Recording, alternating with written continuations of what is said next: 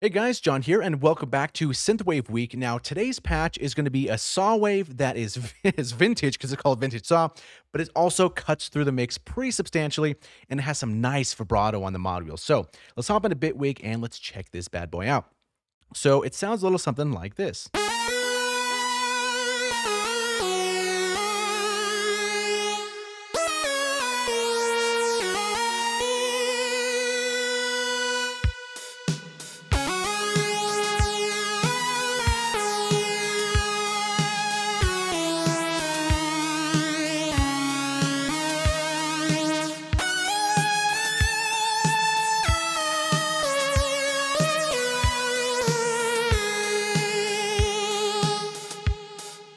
Yeah, so we have a couple macros on this guy. So we have a cutoff because this sound can be very, very bright and really cut through the mix. So that's why there's a cutoff knob for the first macro. So if we want a little bit softer.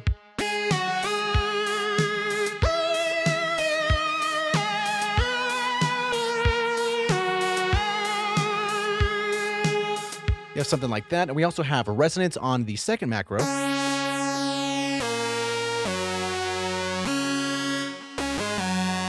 And then we have a subsaw for the third macro. So if we want it just a little bit more, I guess, more bass or less bass, depends on how you want to use the macro.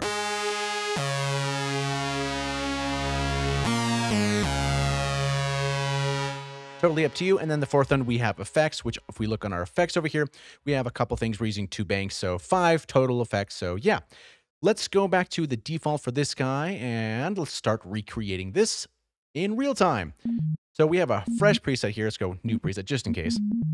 So for this guy, we're using the analog engine, skipping engine 2, and then the utility engine, we're using a little bit of stuff down over here, which we're going to get to. So this patch is kind of fun to make because it's not simple, but it's kind of tedious maybe. I don't know. You be the judge. Okay. First one is going to be analog engine, as you probably guessed it. Now, if we look at our oscillators, we're using 2 saw waves, and these are both going to be 100% in the mix, so might as well just go and do that. And same as before, this drift knob here, this is at 0.019. By default, this is 0.010. So let's bring this up just a little bit to get more of that randomness, I suppose.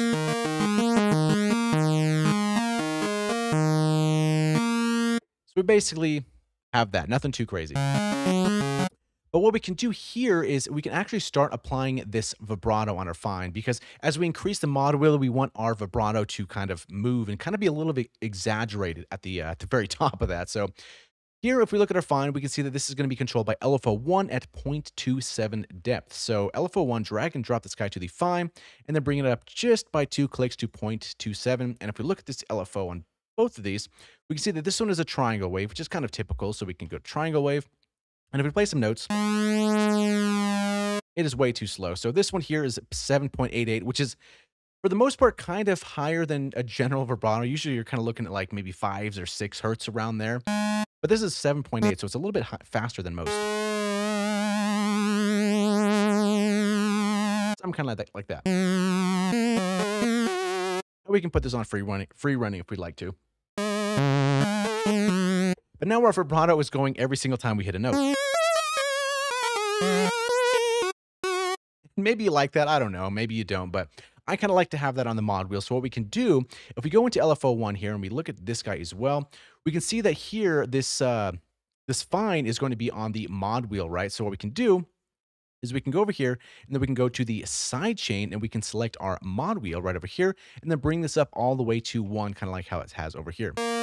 So when our mod wheel's down, let's actually exit this window so you can see it over here. Our mod wheel's down, but as soon as we start bringing it up, we can start seeing the depth start getting applied.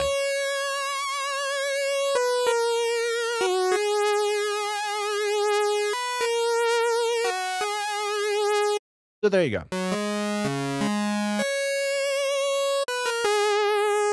So we have that done right over here. Now for this engine, that's pretty much all we have to do. So now we can start focusing a little bit on our filters and a little bit on our envelopes.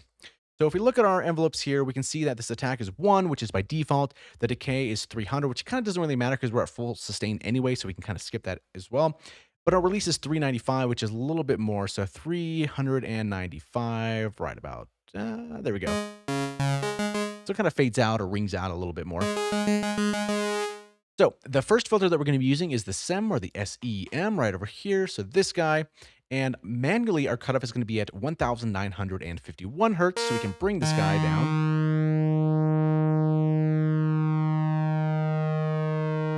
There we go. So a little bit darker than we would expect, but we are modulating this with the envelope. So envelope 2 at 0.08. Drag and drop this here, 0.08. Now this is a small modulation just to kind of get a little bit of motion. Most of the movement for the filter is going to be more so on the macro. So you can probably automate that if you'd like to, which definitely helps a lot. So envelope 2, let's take a look at this guy. So attack is 1, which is default. Decay is 1.99 seconds. So 1.99 seconds, a little bit longer like that. Pretty close here. And then our sustain is 0 and our release is 100, which is default here. So there we go. Now we have the first macro, which is going to be at 0.32. So we can drag and drop this here and then go 0.32 and then relabel this as cut off so we know what everything does.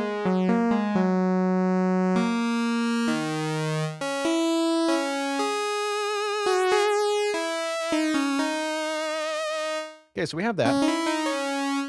Pretty cool. So next we're going to go to a multi-mode for the next filter down over here.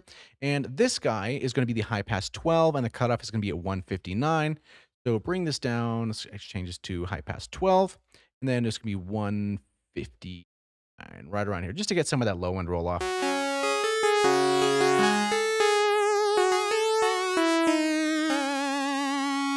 There we go.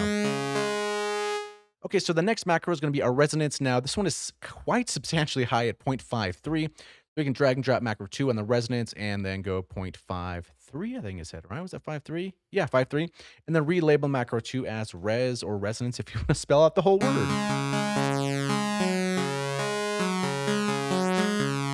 Cool. So the third one here is going to be a subsaw, and that's done in the utility engine. And there's also a couple things done in here as well. So over here in the utility engine, we can turn this on for the first noise. Now this is going to be the white noise wide, which is going to be the default one. And we're still sending this down to filter 1, and we're going to increase this volume to negative 9.65.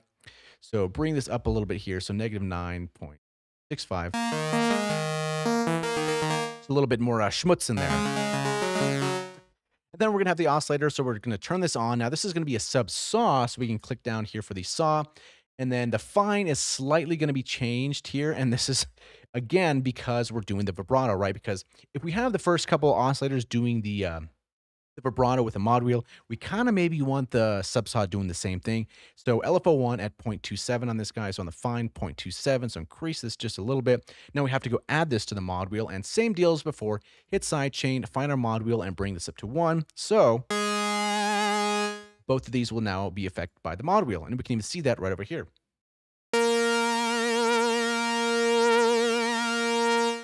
Okay, so next up here, this one is going to be going direct out. So we can bring this from filter to direct out, bring this all the way down here, all the way down. Sometimes it sticks there. And then our modulation depth on macro 3 is going to be 0.66. So drag this here to the output and then go 0.66. And then we're going to relabel this guy as subsaw. So sub saw. There we go.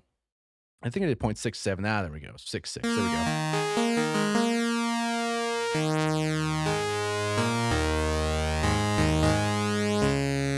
So we can kind of choose how much we wanted that in there. And what's kind of cool about having this also as a direct out is, one, it doesn't get processed by the effects, obviously, but also, two, once our cutoff is actually pretty low, that the other oscillators are getting filtered, the subsaw is still going through, so we still get a little bit of top end or unfilteredness to that subsaw, which is kind of cool. Okay, so this is pretty much all set up and done. Let's hop into our effects because this is kind of where some of the magic happens. So EQ, we're kind of just going to this first band and we're targeting 373 hertz. So let's go here and find our EQ, go to our first band, and let's see what we said, 373. Somewhere around here, 373, 372, that's fine. And we're really taking out about 3 deep. So this is what we'd be taking out of this sound. Kind of weird, hollowy sounding, so let's take a little bit of that out. And the next step is classic chorus, right? Because that's going to make it really nice. So this is going to be on a macro, and the value is 0.32. So that means to us that we need to bring this to 32%, something right around here. And some of our values, I believe the rate is the same as the delay. So what is this? 0.580, 0.580, yeah, delay, that's going to be the same. The depth, 4.88, so we did bring this up here.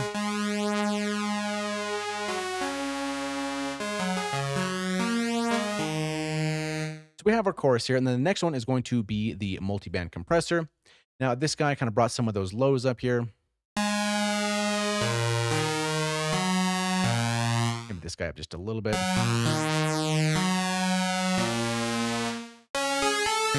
It just gives it that oomph to it. It's really nice.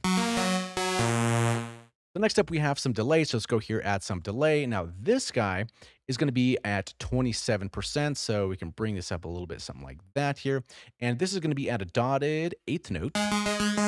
Go to 8th note and then select dotted. And let's also EQ this a little bit as well. We have ping pong.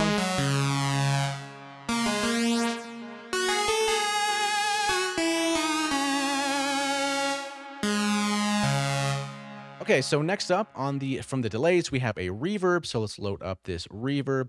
Now, this guy is going to be at 2.8 or 28%, something right here. Then our decay is going to be 0.460, which I believe is that default. Yep. And then our size, we increased our size a little bit to 123. So let's increase this here.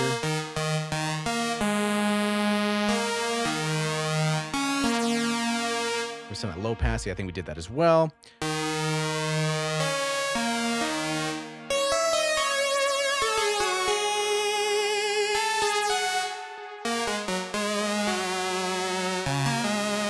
And one of the last things that we kind of do have to add is a slight bit of glide, because I kind of feel that works pretty cool with this type of patch. So let's go to keyboard. And if we go here, we can see that our glide time is going to be 0.29. So let's bring this up here to 0.29, something like that. And I believe this guy is going to be mono, because we could do stuff like that, but maybe mono is going to be a little bit better for us.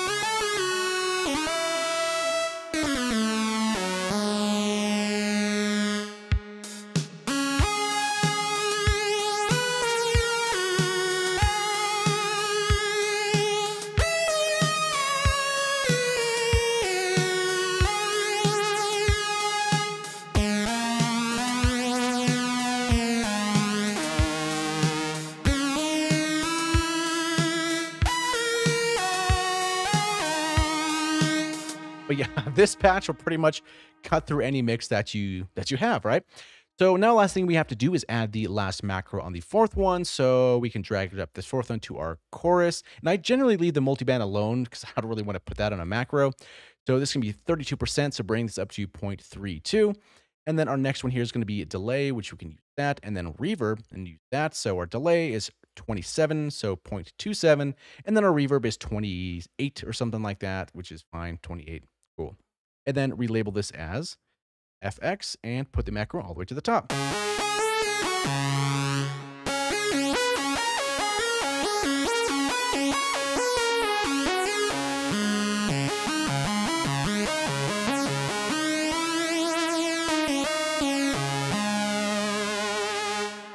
And there you have it. You have the vintage saw that cuts through quite a lot of mixes. So yeah, this is the patch. If you want to download this for free and you don't want to remake this, there's a link in the video description below and it can be yours.